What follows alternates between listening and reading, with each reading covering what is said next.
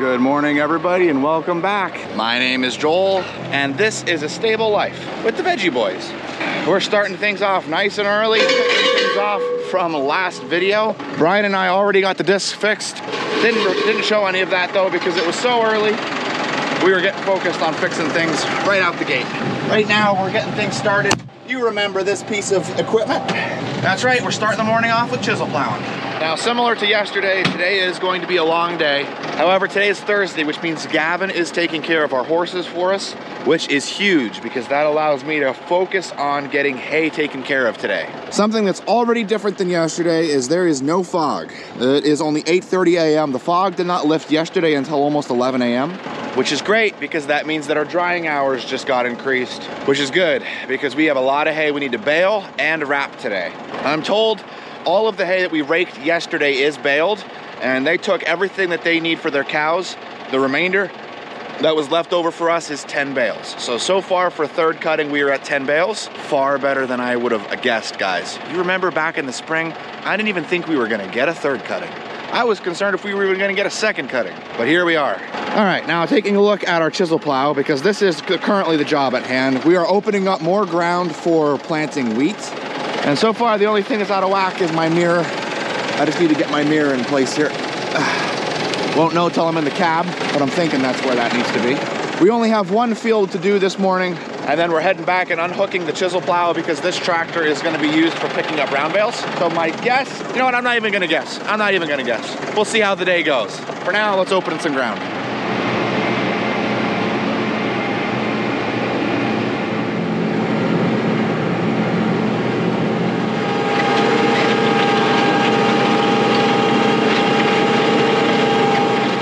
Was a sweet corn field that was, you know, silaged off and then rotary chopped, and now will be wheat. So I do have to keep my eyes peeled for clumping of stalks, make sure that we're not getting that. Also, it's a unique and different experience plowing with this tractor. This tractor has more power, has more weight, and has more traction. All three things are what you need while you are chisel plowing. It definitely feels more like this tractor is designed to handle it, but sometimes this is being used for other things.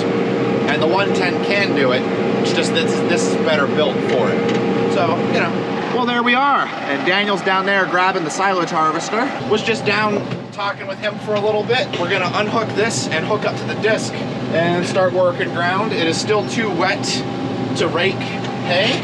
So we're just kind of getting things ironed out for planting wheat, in the future digging up potatoes.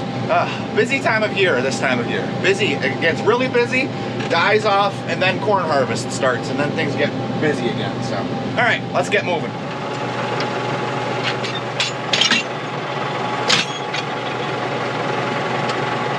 Sweet. There's a corn stalk for safekeeping. Well, do you guys remember this field? Oh yeah, this is the one we chisel plowed a couple videos ago. Now we are here with the next piece of equipment. This is what we call a disc for simple reasons. There's giant, heavy metal discs on this. Now, the way this works is these discs are at an angle. So as they are cutting across the ground, they actually grab the soil and move it and then back.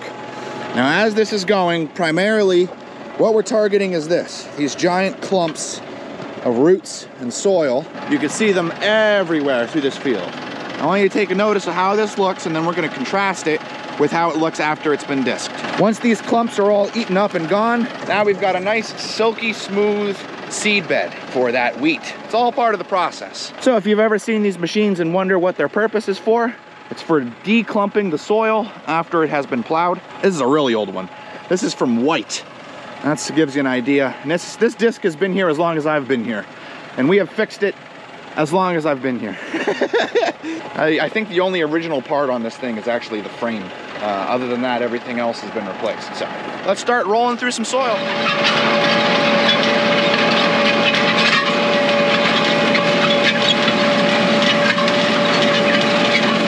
Woo.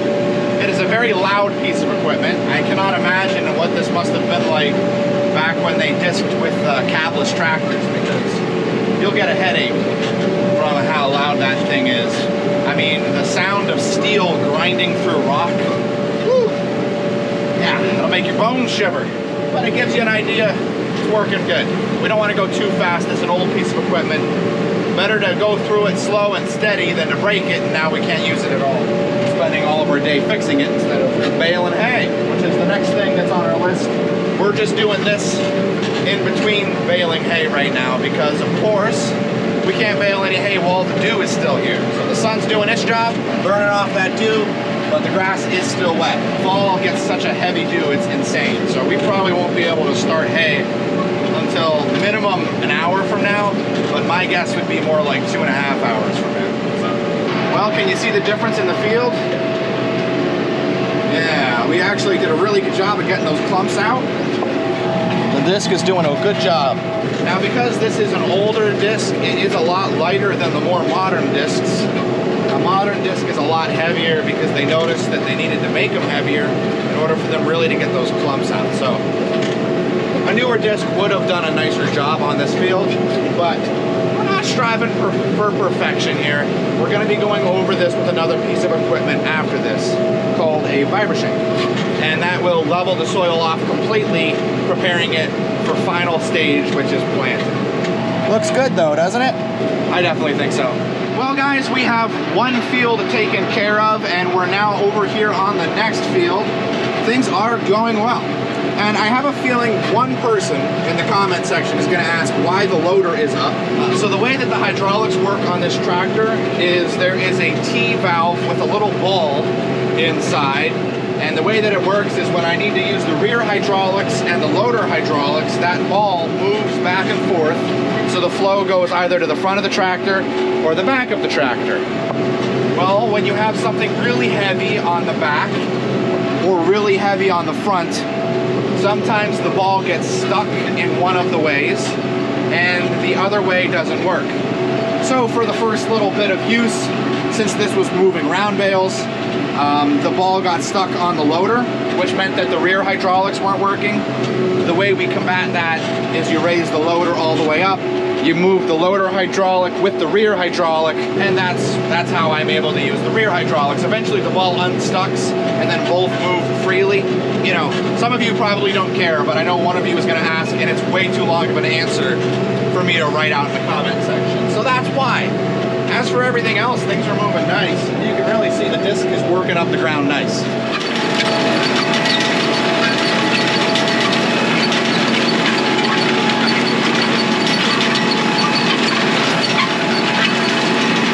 You can even tell from the sound that this is really deep soil and not very rocky soil, because that thing gets really loud when you're in the rocky stuff, let me tell you.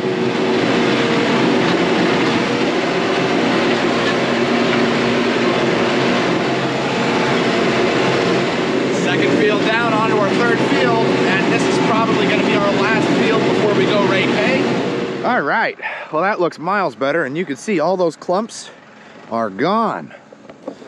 That looks nice, really nice. One more question I just thought of, which was, I'm sure we're probably going to get a couple people that maybe are going to ask why we're not no-tilling our wheat. Simple answer is we have a no-till corn planter. We do not have a no-till drill. You do need a specialized piece of planting equipment in order to plant with no-till, and simply put, we don't have that for our drill, which is wheat, oats, rye, hay, anything like that. That's why we're not no-tilling it. That's why we're doing this. Will we ever do no-till with wheat? I have no idea, but once I know, you'll know.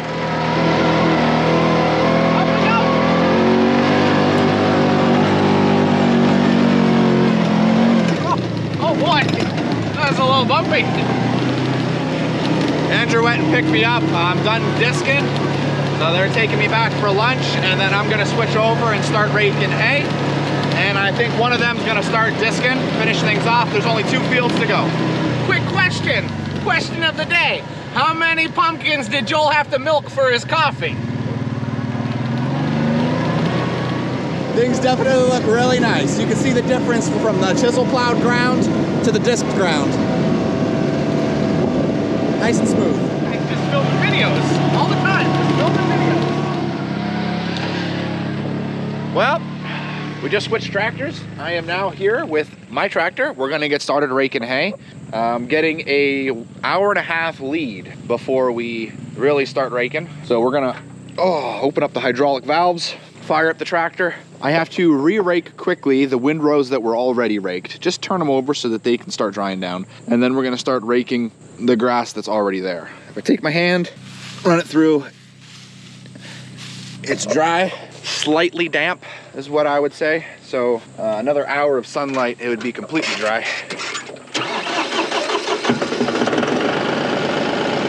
Beautiful, beautiful, beautiful.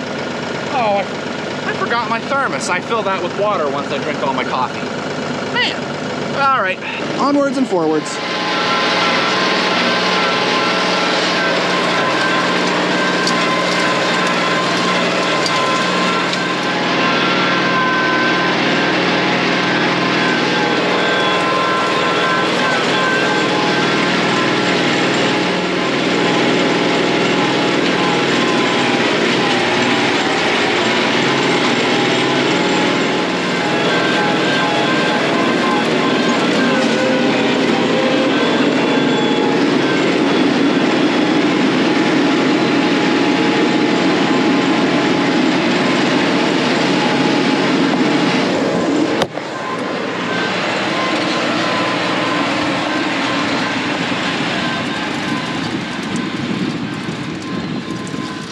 I don't know if you're gonna keep that in the video, but did you see that?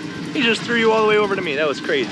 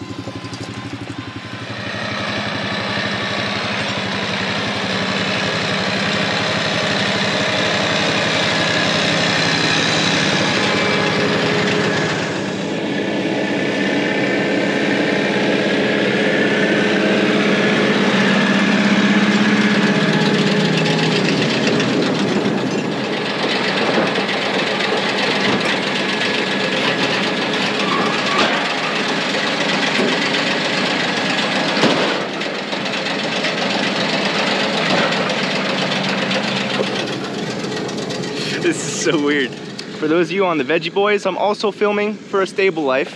And for those watching on A Stable Life, I'm also filming for the Veggie Boys. Double feature today.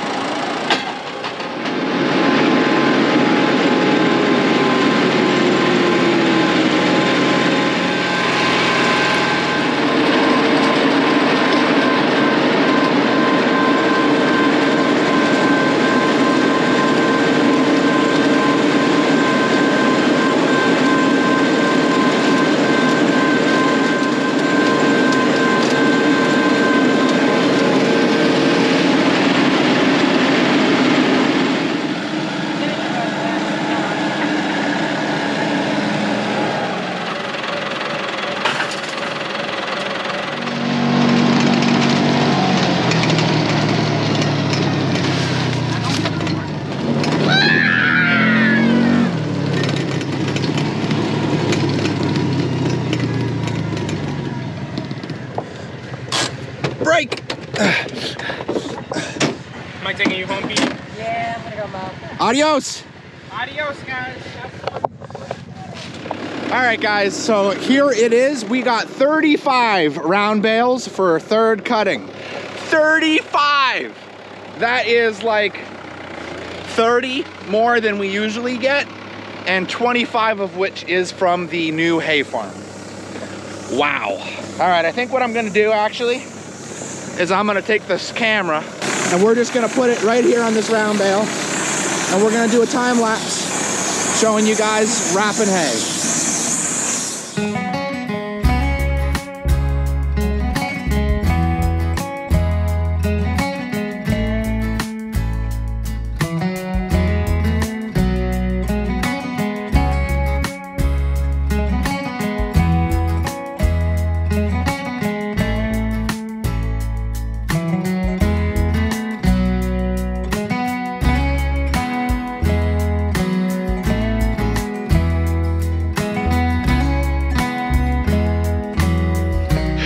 Well, there you have it, guys. This is it. That's the last bale that's put on.